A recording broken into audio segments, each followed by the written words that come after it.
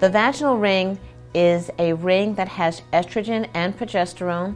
It's placed into your vagina. The hormones get absorbed by your vagina for 21 days. After 21 days, you remove the NuvaRing, and during that interval, you should get your period.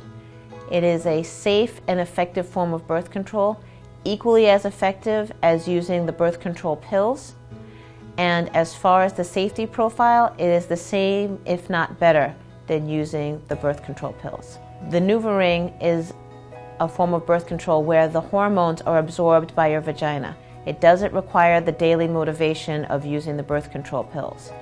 However, it is up to you to remember when you place the ring and when you have to remove the ring, and then to replace the ring month after month. That is an easy thing for you to control. You can write it down on your calendar. Everybody has a smartphone. You can set an alarm.